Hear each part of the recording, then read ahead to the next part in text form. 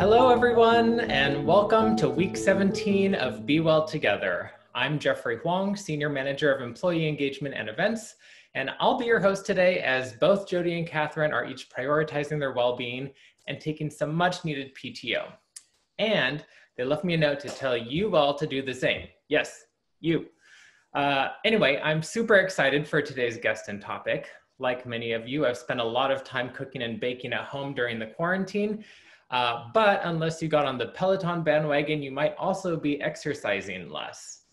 Well, today we're in luck because Bill Corbett, Executive Chef and Head Culinary at Salesforce, is joining us once again, this time to show us a delicious blueberry muffin recipe with a healthy, unexpected addition: spinach.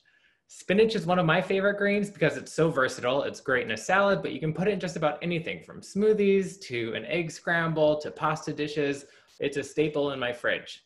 And I'm told that Chef Bill's spinach and blueberry muffins are called green goblins because they've got greens and they're so good, you'll be gobbling them down. For those of you who don't know Chef Bill Corbett, he's a renowned pastry chef and was recognized as the best pastry chef 2011 from San Francisco Magazine. And in 2013, he was selected as one of the top 10 pastry chefs in America by Dessert Professional magazine. Prior to Salesforce, Chef Bill spent time at Manhattan's WD50, San Francisco's Michael Mina, 2 Michelin star Croix, and the Absinthe Group, among other leading restaurants. So if you weren't hungry before, I hope you are now, because we are gonna get baking. And in case you missed it, the ingredients were posted in the Can't Be Well chatter group, so please feel free to refer to those during this session.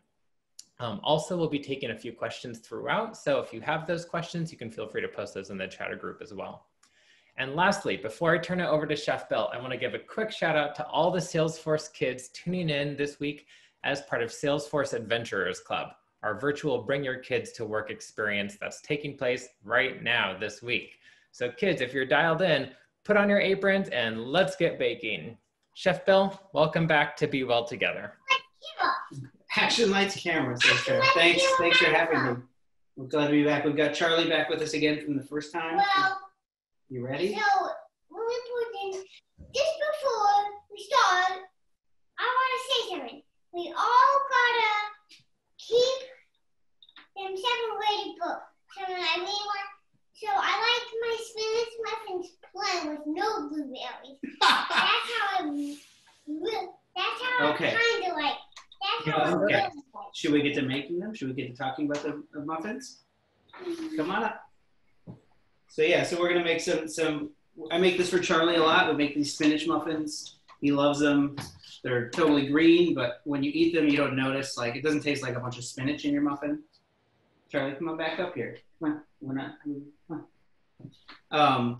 So yeah, they're totally green, and you know, this is actually, the blueberries are a new addition we wanted to add, so we're adding this, and he's saying he doesn't want it, but I think he'll like it once it's added. You want to make some muffins? Okay. Should we talk about the ingredients we have? I think I'm going to let it down with my spinach muffins. Wait. Okay, you're right. Yeah. Okay. Well, let's focus on what we're talking about right now. We have a little round Sure. on top. Okay. So what are we gonna do here? What do we got? We got some flour. Flour, blueberries. You. Got my setup here too. Okay. Okay. We've got some flour, some blueberries, obviously, some cinnamon, baking powder, and baking soda in here. We've got obviously a lot of spinach. Calls for 6 ounces of spinach. One of the easiest ways to get that is you can buy a clamshell often in 6-ounce packages, or you can buy it in bulk and it's way cheaper probably. So we've got milk and honey. I put them in the same container. I put the milk in first, and then I measured in the honey, and then it's easier to get it out. That is such a smart trick because it's always tough. Yeah, to I'll give you the trick. Yeah. The other trick to getting honey out is to spray it with a little cooking spray, your container, before you measure your honey in. And then it just slides right out. We've got one egg. We've got a banana and some melted butter. Very important about bananas. A lot of people, when they look for bananas, they look for kind of very yellow bananas. When like spotted bananas like this, they kind of get here. Hold it up to the camera. Yeah. See? The spotted bananas are a little sweeter. I know I like to eat bananas. You do like to eat bananas. So the spotted bananas are a little, they get sweeter as they get more, as they get darker, basically, they get more color on them. You could even, like if you literally have like black bananas, you could use those for this as well. They're gonna be fine in the recipe, like what you would use for banana bread. But it's really not so much about the banana, so you can really use anything. But I try to avoid ones that have green on them. Charlie's sneaking blueberries. So what we're gonna start with, we're gonna weigh our, I like to blend all our, it's gonna be really simple. It's a super simple recipe. We blend all the wet ingredients, including the spinach, together. Wait, I like to do it. ingredients? All the wet ingredients we just went over. Wedding? Wet, not wedding ingredients. I thought you said wedding. Yeah, I didn't say wedding. Okay, so we're gonna sift our flour and our dries together. I threw the salt in the bottom of the bowl because salt often doesn't sift well through strainers. It always gets left behind, and then you just basically gotta dump it in anyway. So I threw the salt in the bottom. We've got our whole wheat flour. You want to hand me that? You want to put the cinnamon? Stop stealing on the blueberries. There won't be any muffins. Okay. You want to dump in your baking powder, baking soda, and cinnamon right in there. Good job. Tap it so we get the rest out. All right. See, I'm helping. You are helping. You're always a good helper. Now we got to sift this. I'm using 2 just because mine are a little, like, my sieve here and the strainer is a little wide, the hole, so I'm using 2 to sort of double sift it at one time. One trick too is to measure right into your whatever you're sifting through. If you measure right into that, then you can, you cut the step of measuring into something, then putting it in the sifter and sifting it. And you've got one of the Pro sifters. Those work great. You can also just use literally a mesh strainer as well if you want. All right, so we've got that. That's our dry ingredients. Let's set this over here for a second. Now we're gonna put things in the blender. All right, so start with the banana. You wanna peel the banana for me? Yep. I want to put some television on I see this in. Oh, really? Some television. Okay. We're gonna put the egg in the blender. Let's do that first. Okay. Doesn't matter what order it goes in. Just put in the spinach last. Okay. And why are we putting in the spinach last? You want Is there to a work reason? There you go. Okay. Hey, where did he go? Oh, he's going to grab something. So, also preheat your oven to 350 now. Yeah. So we got a banana in there. Okay. Okay, so we're putting the egg, the banana, all of the ingredients, right? Like the honey, the milk, the banana. Yeah. So the only thing you don't put in is the butter, the melted butter. Okay. That goes mixed in at the end, just because if the butter's a little too warm, you could kind of curdle the egg. Oh, you got your blender? Oh, you're getting to work here. All right. You're gonna blend your own stuff? Okay. Charlie has other plans. Okay. All right. So we've got all that in there. I'm just gonna switch spots with your blender, Charlie. Okay. I'm gonna bring this one over here. Thank you. You're I welcome. got my. And then I got my blender. you probably won't be able to fit all the spinach in at once. So just put a bunch of it in. Start the blender just to kind of blend it down a little. Okay. And then you want to just get some of the spinach blended down, and then you can add the rest. You'll be able to add it all at the end there. Okay. You ready? You ready, Charlie? Yeah. Yeah. You need earplugs? Okay, let's leave it loud for one quick second. Well,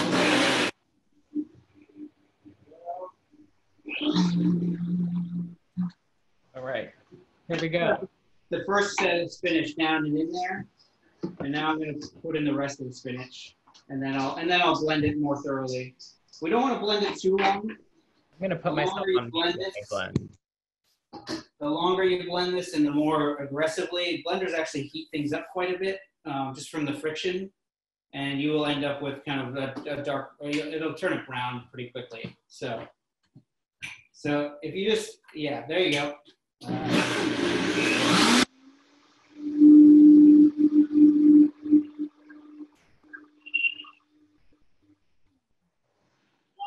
All right, that's it. That's it. That's it for the blender. I still gotta put mine down. Okay. So we're gonna get the spatula. We're gonna transfer this into your bowl. Nice green, looks like almost like a very thin smoothie. Yep, what? Scrape as much as you can out. Okay.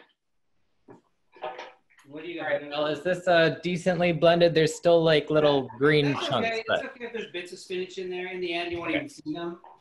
And in the end, it's, you know, it doesn't really matter. It doesn't make too much of a difference. I'll let you through in 1 second. Okay. Okay, Charlie, we're gonna mix here. Come here. Ooh, Come help me mix this. okay, then I can eat my spinach. One from the demo. You'll be able to try one from the demo, yeah? Okay, here, so whisk. Wait, we gotta. Here, you want to start whisking? So do this in about 3 stages. You don't want to overmix too much. Here, you want to see that? Here, you do it. Yeah, good job. All right. If you overmix, it'll make the muffins tough, but let's get a little more in. And then when it's almost in, then we'll add the butter. Okay, ready? Mixer. Mixing it, see? Yeah, you're doing great. All right. I'm mixing it with the flour. Okay. We got a little bit here. And that's what's from. You get to put flour on the now table we're when gonna- you're making Christmas cookies. You're right. And that's really fun to put flour on table. It is. Yep. Okay, so now we're going to scrape in this butter. This is melted, but it's not hot. You don't want it too hot, or it'll start to kind of set off all the baking powder and baking soda, as well as it could kind of curdle some egg. So if you can melt it and just have it liquid is best. Yep. Okay. And it's If you're melting the butter in the microwave like I usually do, you could probably just do it a little in advance and then let it cool a little bit. Yeah, totally. Yeah, and you could do it in like 10-second bursts, Yeah. kind of, and then it'll be Can I melted tell pretty you quickly. something? Yes. What's your name again? His name's Jeffrey. Hey, Jeffrey, you might not want to put butter in microwave. You might not want to put anything in microwave, because microwaves aren't really good for putting stuff in. What are you talking about? Charlie doesn't have a microwave, so he doesn't understand what you can I do. have a toy one. You do have a toy one, you're right. In your kitchen. But if you're like me, you're too lazy to melt butter over a stovetop and you want to do it in 30 seconds in a microwave. Exactly. Okay, you want to put the blueberries in, Charlie? So now we mixed it. It's almost mixed. I can see a little bit of butter. You might not be able to see that on the camera. This one's okay. Throw it all in. You can put them all in at once if you want. Ooh. I'll just dump it. Or you just want to add a few at a time. I just want to put. Don't want to lose them. Here, let me pull your sleeves up too so you don't get muffins back. Blueberries. So it doesn't splash out. Yeah. You can go ahead here. No, I'm okay. No. You're okay? That's it. All right, so while Charlie puts all the blueberries very slowly into the batter, we got to get them in a little bit because we got to mix it. No. No. You want to do it? Okay, go for it. Dump them. Charlie has his own methods here, so. Yep, and now we. This will kill time. We'll have a. Now I leave one for myself. All right. You'll leave one for yourself. You're trying to be sneaky? You better get one before I mix it in. All right. So then I'm just trying to gently fold, not kind of beat the batter up too much. Again, the more you beat it up, the more, it's going to be tough and less tender. And you might see a little book. Okay. What's his name again? Jeffrey. Jeffrey, you might see tiny bit. You might see spinach. You might see the ramsons covered. You might see like just green ramsons. And you might see just green ramson stuff, which are the blueberries. But Yeah. you might see a tiny bit of the blueberries peeking out too. That looks great. How's that look? That looks great. Good. All So right. you get the muffin tin, and then I pre-sprayed mine with a little cooking spray.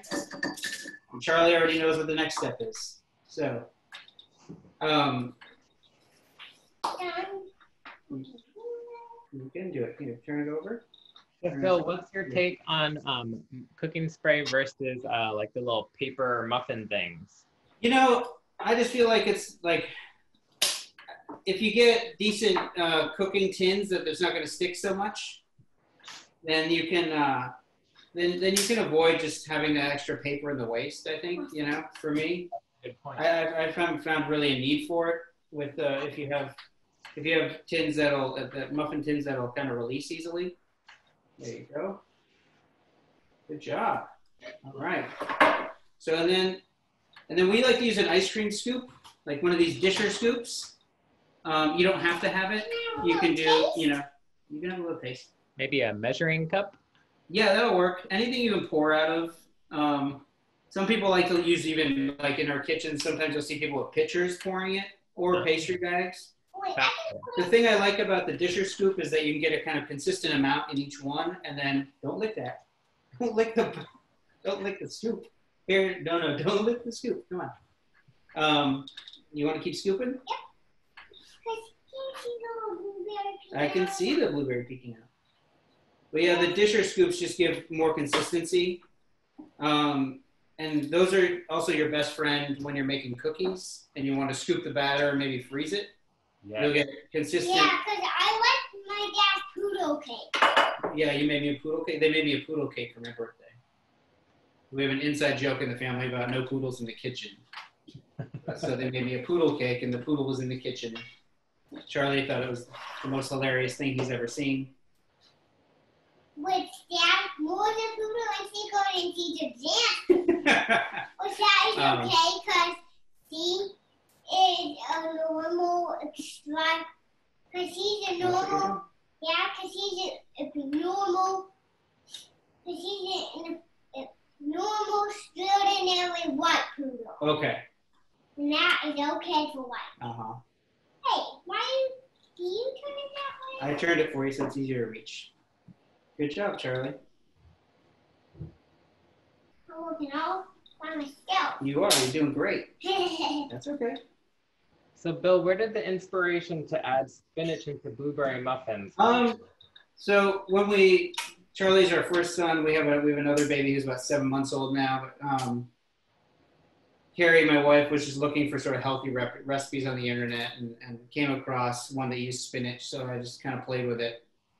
And it came out great. And Carrie likes them. Charlie likes them. They're good muffins. And then we usually we'll make this tray, and then any leftover batter we make in a mini muffin tray, and then we just freeze all the excess, and we kind of pull them out a few at a time. So great, you don't have to eat 12 muffins within 2 days, kind of thing, And if you figure out how many you want to keep, you want me to do it?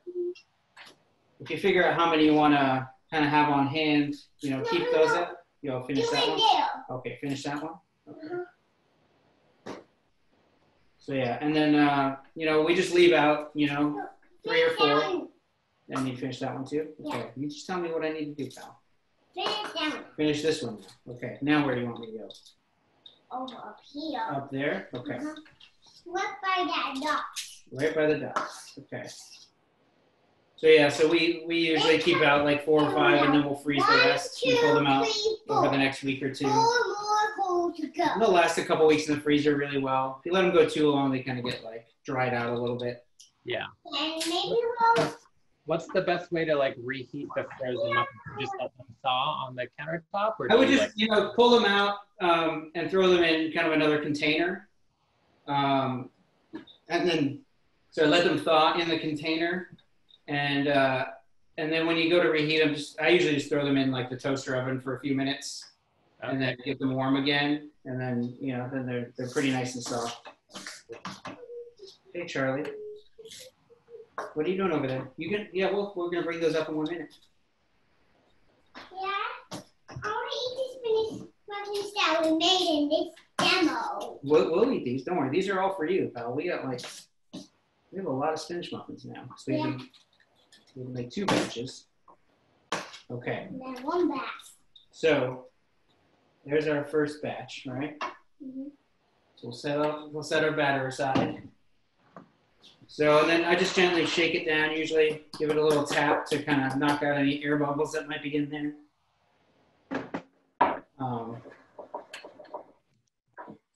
And then we're gonna bake these at 350.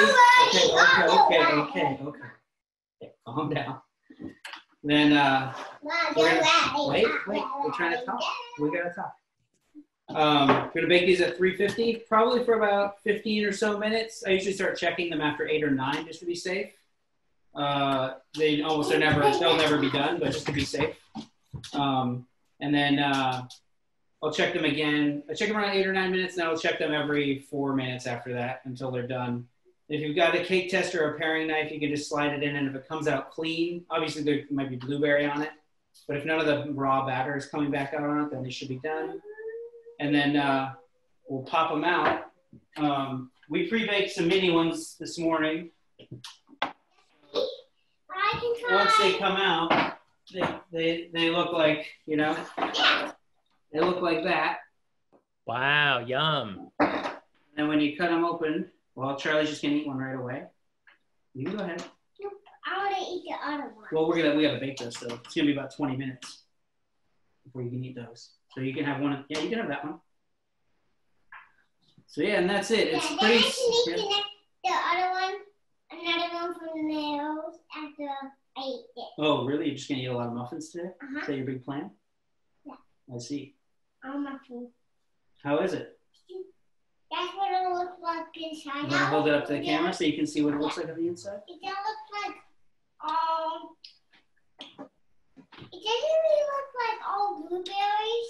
It just looks like all spinach muffins. It just looks like all spinach muffins inside.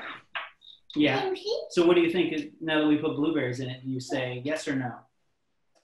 Keep the blueberries or get rid of the blueberries? Yes. Keep them. Yeah. All right. So Charlie's a convert now. Yeah. So that's really it. Super simple. They're really moist because of all the banana, the honey, and then the spinach actually provides a ton of moisture because there's so much water content in spinach. So yeah. So those are it. Blueberry spinach muffins. We'll call them Green Goblin muffins. Charlie disagreed with the name as well. He had a lot of editing to do with. He thought it was too spooky. You like the name now, Green Goblin muffins? Yeah. You do. So that's all right. We'll now, we want them over. The name? No, keep the name. No, don't talk yet. Okay. Yeah. So we'll keep them. We'll keep the name. Because we have my Halloween decoration. Oh yes, Charlie wanted to make Halloween decorations this week, so we made some. Yep. Well, What are you my doing? dad was snapping wood and then me and Mama out on the patio. So yours will come out probably about 15, 20 minutes, Jeffrey. Yeah, okay. I'm just setting my timer on my watch right now. Does he Great. talk French? Cool. Does he speak French? I don't know if he speaks French or not. Do you speak French? Oh, oui, je parle un peu de français. Et toi? Oh, he just said he speaks a little French. Charlie he's fascinated with French lately, so. Ah. Yeah. All right. Enough of that. So Chef Bill, adding spinach into muffins is obviously a great way to get more greens into, these little recipes and sneak them into kids' diets. Do you have any other tips for those parents watching this week? Any other veggies that you can sneak in somewhere? I think it's, muffins. okay, you can have that one and then that's it. There's other things you could do. Like a great one is actually sweet potato into kind of mac and cheese. Like, you make your mac and cheese sauce and then fold in some sweet potato and it's already, yam really. It's the orange one. Yeah. You could even do white sweet potato. If you make like a puree and then fold that in, it's a way to sneak in some vegetables there. Yes. We go through a ton of spinach in our house with Charlie, especially. I mix it in everywhere in pastas and also the other go-to is frozen peas. Like literally have like frozen peas on hand at all times and throw them into anything with noodles. I'll throw them into little burritos and things like that, just to get him more vegetables But honestly, Charlie's, we're pretty lucky. He eats a lot of vegetables. He's pretty open to eating almost anything. What would you like me to do with this? You trying to get me to pop out more muffins? Yeah. Yeah. Well, I'm going to leave those ones in until we're done here because I think you've had enough. No, I haven't. She's like, nope, not done yet. There's still more here to eat. All right. Okay. We're really not having another muffin right now. You can have another one later today for your snack. Okay. Sound good? Oh, it's horrible. No. Hey, Charlie, what's your favorite vegetable? What's your favorite vegetable, Charlie? Carrots or lettuce, tomatoes? What do you like? Don't say that. Don't say that. What's your favorite vegetable? Do you like carrots? What kind of carrots do you like? Maybe I should try. You like honey carrots? Yes. Honey carrots? He likes honey carrots a lot. I'll just like kind of pan roast carrots until they get tender, throw them in the oven, finish them off in the oven, and then when I take them out, I'll just glaze them with a drizzle of honey. Yum. Then he's sold on them. Yeah. So. Yeah, definitely. Not right now. I'm going to have one in a minute. No, I think it's funny. You can pop one out, but I'm going to have it in a minute, okay? Yeah. I'm trying to pop it out with it. But yeah, but he's really, what's your favorite food that you miss right now that we're at home all the time? What do you like to get at the farmer's market? Wow. What do you like to get? Steam bun. Yeah, there's a dim sum vendor at the farmer's market near us that he loves the steam bun. So. Oh gosh, I miss Sunday dim sum. Thank you, Charlie. Yes, indeed. Chef Bill, is there like a recipe that you've been cooking a lot during COVID, or what's your favorite like go-to recipe right now? Trying to think we've been doing, honestly, too many burgers probably. Veggie burgers. Yep, too many burgers. Yeah, okay, stop doing that because you're going to ruin the muffins. You can't just jam in there. No, you Okay, have it. I'm going to have it in a minute. We're talking right now. And I want to talk with a mouthful. We've been doing kind of either spaghetti or bucatini with like just a ton of spring vegetables right now because everything's in season. Like zucchini. We'll throw in peas, zucchini, asparagus, and maybe some broccoli. And I'll just sweat all that down in just some nice olive oil, and then we'll just kind of add some garlic and onion, and then just toss that into some noodles. And that is like, right now that seems to be like a go-to dinner quickly a lot, but it's a lot of vegetables, so it's great. And then we'll make like a sauce with, my wife is trying to avoid dairy right now just because we think our baby might be sort of slightly averse to dairy because he's just spitting up a bunch. So we're making like a sauce with white beans, nutritional yeast and stock and some lemon juice. So it's a really lemony, almost cheese. I love you too. You can't have that right now. It's almost like another healthy way to make sort of a cheesy sauce, but it's like pureed beans with nutritional yeast and lemon juice and stock and some garlic. Yeah, great way to add some additional fiber into the diet. Yeah, so we'll like fold that over, and it just gives it a slight creaminess. We don't like drench it in that, but it just makes like a nice little coating sauce, and then so that's been a go-to. And honestly, lately, I've been loving eating the leftover spaghetti cold, like the noodles basically with the vegetables and olive oil, just cold. It's really just, we live in Oakland and it gets pretty hot here. Yeah, during the hot summer months. We just live in an old house with poor insulation, so it's really hot in our house a lot. So yeah, like cold noodles are great for me. That sounds so good. Go to a lot. And it looks like we're starting to run short on time here, but I just wanted to ask you one last question because during COVID and during quarantine, a lot of these restaurants and the hospitality industries have really been hit hard. What's your like top tip on how to support those local restaurants? Right now, if you can order to go from them, buy gift certificates. A lot of them are doing really great takeout programs. Some of them are doing meal kits. If you can do those types of things, it's really, really helpful. No, you can't have another one right now. Put it down, please. Yeah, they've everyone's been hit really, really hard in the restaurant industry. Yeah. So yeah, just doing, you know, as much of that. Some restaurants are doing even sort of like CSA programs. I know La Cucina in San Francisco is doing a really great kind of meal kit you can purchase every month, and you can freeze a bunch of the items. So it's for $100, you get, I think, 9 different items that feed 2 to 3 people each. So awesome. And like such a great program too. Yeah, they're nonprofit in the Bay Area. So you're supporting a bunch of their vendors in one shot by doing that, which is great. Yeah, there's a lot, and I think just kind of any little ways you can funnel your spending dollars to the restaurants, I think it, you know, it gives them hope of being able to reopen when this is done in full capacity. But okay, that's enough of that. Thank you, Chef Bill. Thank you, Charlie. It looks like we're out of time. I've got another 5 minutes or so on my blueberry muffins, but I can't wait for them to come out. You said blueberry, not beefberry. Thank you so much, Jeffrey. Thanks everybody. And for those of you dialed online, remember to be happy, be healthy, and be well. Bye, everyone. Bye.